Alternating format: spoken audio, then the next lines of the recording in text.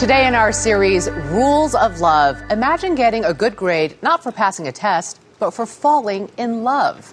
Early Show national correspondent Hattie Kaufman reports. Feel anything? Yeah, oh yeah. You two guys are going to go this way, up the stairs as fast as you can.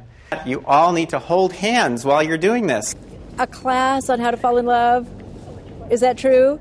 It's ridiculous, but it's true. Go. It may look like Love Connection meets The Amazing Race. Welcome to Psych 158, a course at UC San Diego, where Professor Robert Epstein teaches that popular assumptions about love are wrong.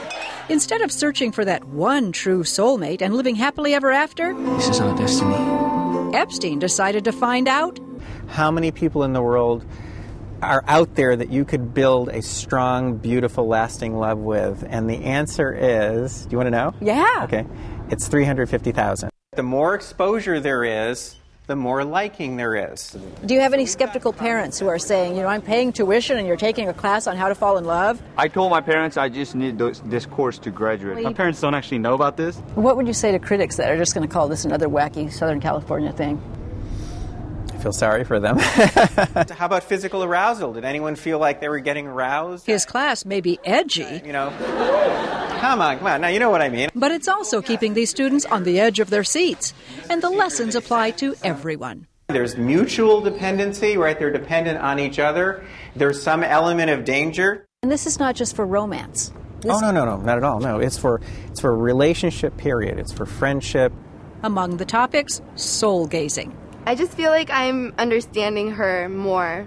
There's also the love aura. Where we hold our palms very close, just to the point where you don't touch, and you just start feeling like a vibe. Yeah.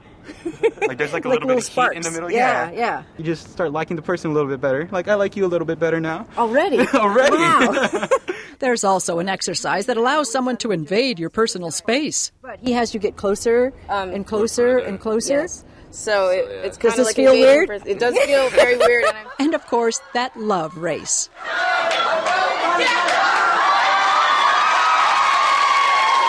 So running up and down the stairs blindfolded and finding a stuffed animal is going to increase your friendship? Apparently.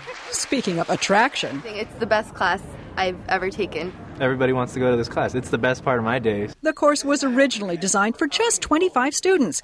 It now fills a giant lecture hall with dozens more on the waiting list. What do you want the students to walk away with? I want all of my students to say, this was an incredible experience that has enhanced my life. You can feel each other's stomach and chests, like, rising. The students learn by doing. Yay! Go make some love. Hattie Kaufman, CBS News, San Diego.